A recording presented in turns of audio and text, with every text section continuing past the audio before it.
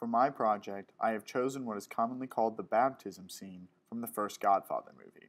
In it, Michael Corleone, the head of the Corleone family, is attending the baptism of his son. At the same time, members of his family are carrying out the murders of the other powerful families in New York, all on his orders.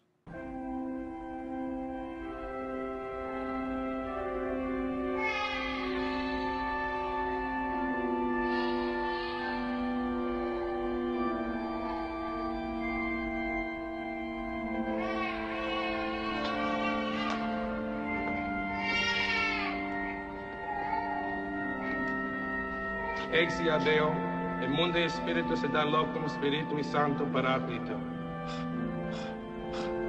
Oremus, preces nostus, per Christum Domine nostrum. Amen. Michael, crucis Domine, in impressiones signatum, or the magnitudinus gloria Tua rudimenta servans, per custod. The scene opens with this far-establishing shot of a Catholic church. The diegetic organ and baby's cry and ensuing dialogue from the priest show this to be a baptism. We are shown Michael as he looks at his child. These alternating shots of his son and the close-up of his face are evidence of the Kuleshov effect, as his face can be interpreted as solemn or contemplative in relation to his son.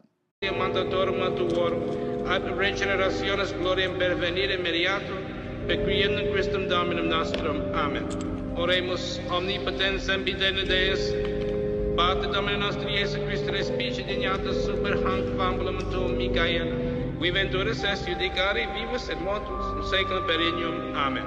These shots begin a series of alternating images of different members of Michael's criminal family preparing for something sinister. The opening shot of the man building the gun tells the viewers the nature of their actions. These shots are juxtaposed with shots of Michael in the church, contrasting holy images with violent ones, of which Michael is fully aware. Michael, accipe sal sapiense propitiasse si tibi in vitam aeternam. Amen. Deus omnipotens Pater Domine nostri Iesu Christi, qui Dei regenerabile sacque Spiritus Sancto, qui de tebi tibi remission omnia peccatorum, iste te lineat Chrisma te salutis in eodum Christo Iesu Domine nostrum, in vitam aeternam. Amen. These two characters are some of the hitmen that are to come into play momentarily in the film. The close-up of the shaving cream tells the viewers that he is in a barbershop, and his status is conveyed in his receiving a shave as well as his relaxed attitude in the scene. This also shows the viewers his fairly apathetic view of what he is about to do. Ego te lineolio salutis in Christo Iesu Domine nostrum, orabias vitam aeternam. Amen.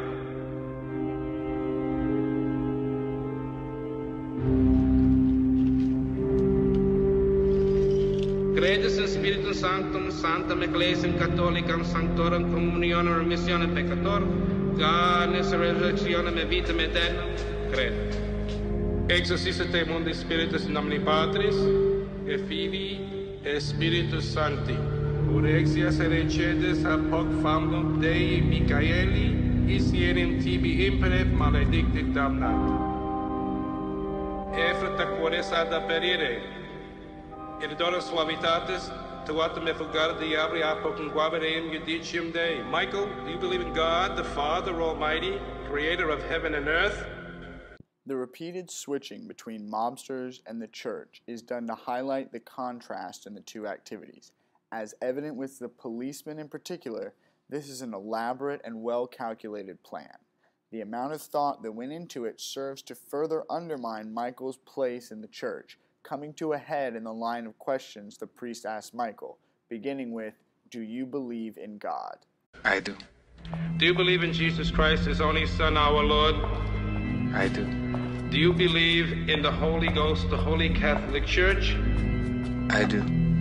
Pater nostri qui es in caelo, sanctificetur nomen tuum, adveniat regnum tuum, fiat voluntas tua sicut in cielo et in terra. Panem nostrum quotidianum da nobis hodie, et dimitte nobis debita nostra, sicut in nos dimitibus debitoribus nostris, et ne nos inducas in tentationem, sed libera nos a malo. Amen. Michael, ingredere in templum Dei, ut habeas Patrem cum Christo in vitam aeternam. Amen. All hitmen have now been fully introduced and the scene is moving towards the finale. The constant motion of the characters is again shown to be compared to the immobility of the people in the church. This can be seen to show that despite his not moving, Michael is fully in control of the situation and his plans are being carried out. Further, the gunmen are replaced by a close-up on the baby, something usually symbolizing life, purity, and innocence. Credo in Deo Pater omnipotente, Creatorem Caeli et terrae, et in Iesum Christum Filii eius unigenitum Dominum nostrum, qui conceptus est Spiritus Sancto, natus ex Maria Virgine, passus sub Pontio Pilato, crucifixus mortus et sepultus, descendere in inferos, tertia die resurrexerat mortus, ascendere a caelos, sedere ad extra Dei Patris omnipotente, inde venturis est judicare vivus et mortus, credo in Spiritus Sancto, Sanctam Ecclesiam Catholica, Sanctorum Communionem, Remissionem Peccatorum, Canus Resurrectionem, Vitam Aeternam. As the killers all assume their final positions, the crying baby from the beginning of the scene comes back, almost as a response to the violence to come.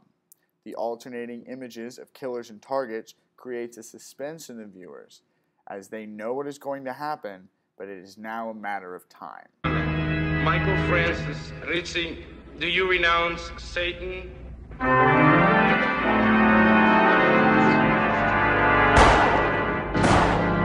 I do renounce him.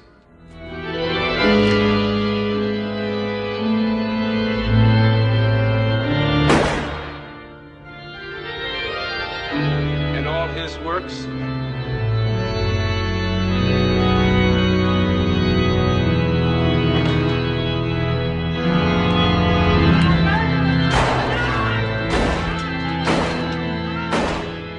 I do renounce them.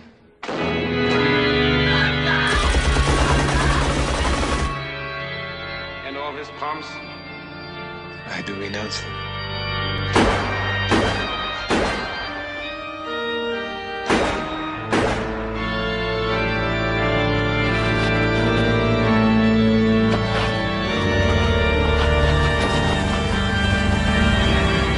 Michael Ritchie, would you be baptized?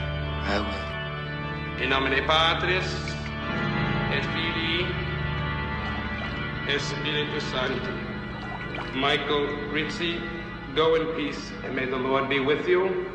Amen. This clear juxtaposition almost directly addresses the difficulty and hypocrisy of the situation at hand. As he is asked if he renounces Satan, the first target is killed. The questions continue, each one paralleled by a death. Each of these killings is carried out precisely and according to a clear plan. As the damage is surveyed with alternating shots, the scene ends with Michael agreeing to be baptized, having just overseen a mass execution.